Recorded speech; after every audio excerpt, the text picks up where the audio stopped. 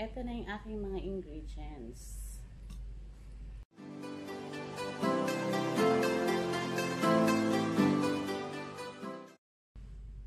Good afternoon mga ka-YouTube. So, eto na naman tayo and it's weekend. So, I thought of like sharing something new. Ang favorite kong paella. So, guys, just for your information, ito yung version ko ng paella. So, I'm not telling you guys this is the authentic and this is the perfect paella, but this is my version. So, since weekend kasi, my hubby will be here after some time at wala naman kaming gagawin. So, kainan blues na naman. And we don't feel like going out kasi napakainit. So, alika na. Luto na tayo. So, guys, I wanna show you the ingredients. Siyempre, ang ating garlic, onion, the red bell pepper, and we have here the green peas. Siyempre, ang ating tomato. I prefer to use fresh potatoes instead of using tomato sauce. Okay. We do have the marinated chicken. I prefer thigh and leg. It's marinated, guys, with salt, pepper, and what do you call this one?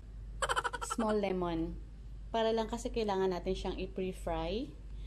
We have squid, our squid, ang ating shrimp, and tahong, the mussels. Okay.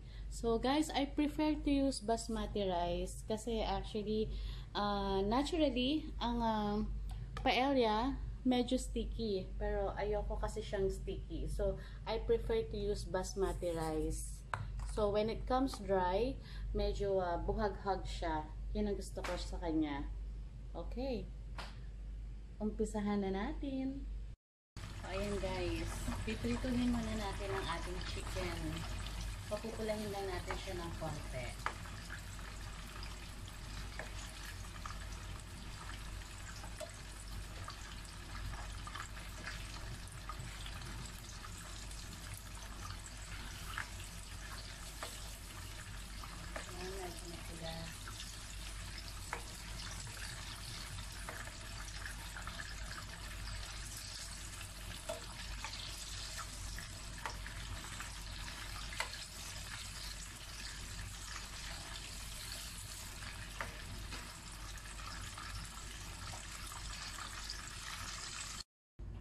Okay guys, nag-preheat na tayo ng pan mula doon sa pinaglutuan natin ng chicken kanina, no? Okay, kita nyo ba? Medyo exaggerated ang ating paella pan. Ang laki. Wow! So, saute na natin ang ating garlic.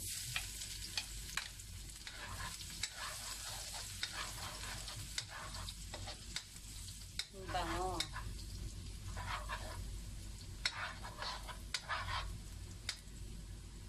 Siyempre ang ating onion.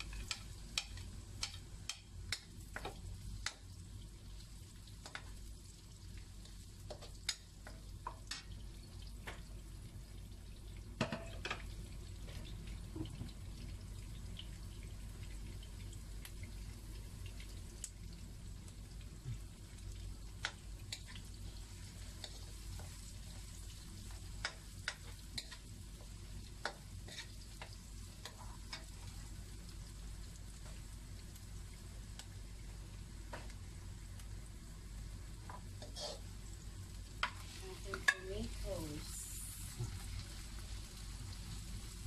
So, medyo palalabasin natin yung katas ng onion, ng ating tomato.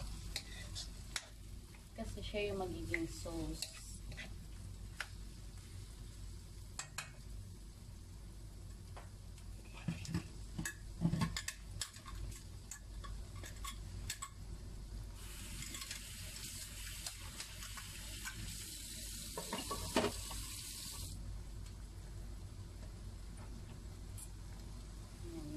Durugin natin siya para kung magka-sweet sauce niya.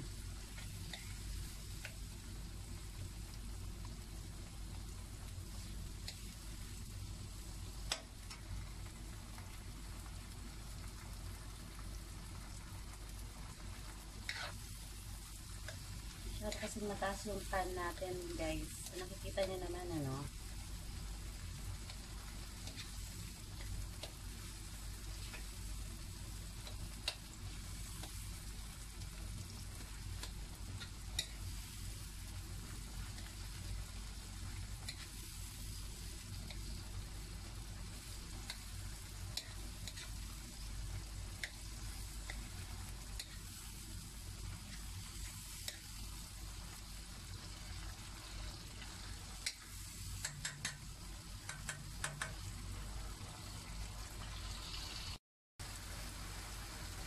Ayan na, medyo kumakapos na yung ating tomato.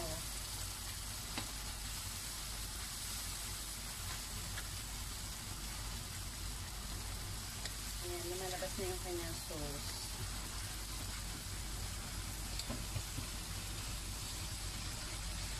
Yung fry pan na, magulo pa din eh, no? Hindi kasi niya abon. Okay. Saucy na ang ating tomato, guys. So, after nito, ayan, guys. Dito na ang ating tomato. We'll add in our red bell pepper. Ayan. And we'll add in our green peas.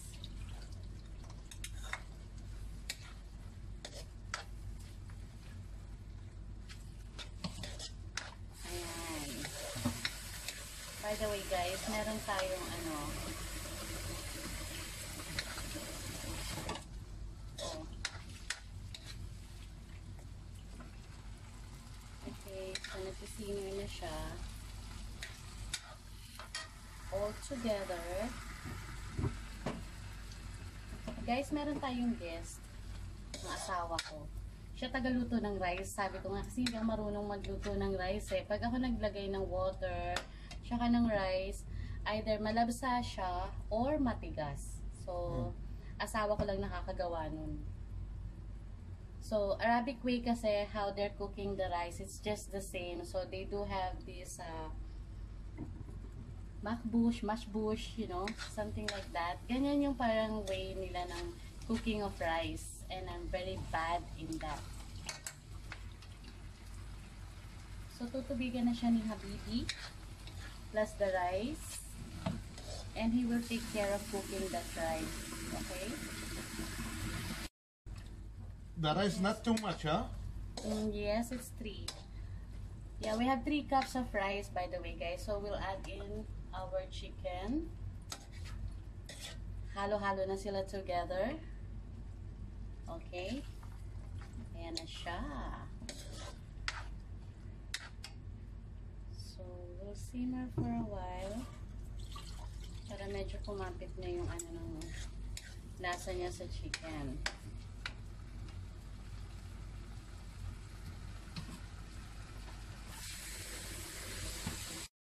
Ayan na, guys. Nilagay na ng asawa ko ang kanyang rice. Okay, now you cover. Okay, we'll cover. By the way, lalagay mo na natin siya nang nalaglag ang sandok ko. Baby, what about the salt and pepper? When he oil, pepper, and my pepper. saffron after. Okay, guys, by the way, nakalimutan ko i-mention yung saffron. So, it will not be, now he's putting pepper to taste and the salt. Ayan, meron akong chef assistant. Here, no need too much salt. Okay, no need too much salt daw. Ang dami nun! Sir, you say madami. Okay. This one is enough. Okay, oh my god. It's not salty, ha? Okay. Okay, you We'll mix it. We'll mix it muna, guys, kasi nilagay niya ng ano, ng salt and pepper. And by the way, I forgot to mention kanina ang ating special part of the recipe, which is the saffron. So it will not be paella pag walang saffron. Isa siya sa nagpapasarap, okay? So we'll have it simmer after a while. Tapos lalagyan na natin ang ating mga seafoods. Ayan. So guys, pwede na natin ihulog isa-isa ang ating seafoods. Madali na siyang maluto. Hindi kasi siya pwedeng ma-overcook. Okay, ang ating squid. Ang ating shrimp.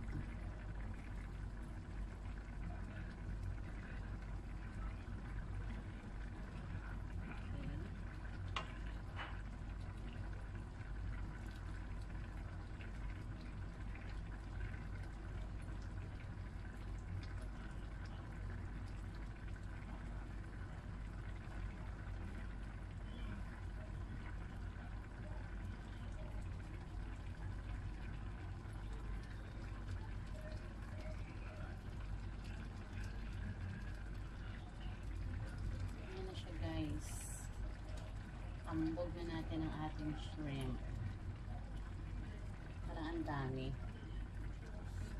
Okay.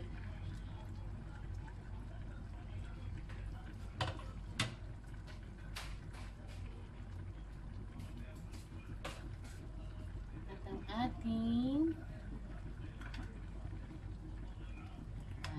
ayan. Okay. Ayan, natawa ko. Ayan na, ayan na. Ayan natin ang ating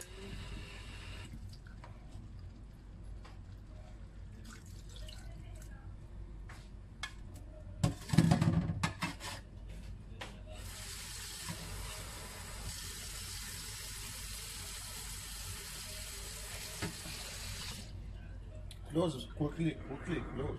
okay. Close it again down. Ayan. Parang Don't open now. Kinapos yata siya ng ng water. So once it's boiled, hopefully okay na siya. Ang ganda niya tingnan guys. So guys, tingnan na natin. Uh-oh. I think it's ready.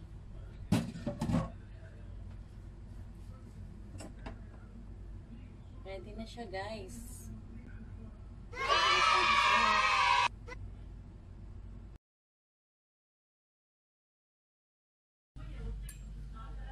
Guys, ready na ang ating paella. So, susubukan na namin siya ng aking assistant chef, ng aking asawa.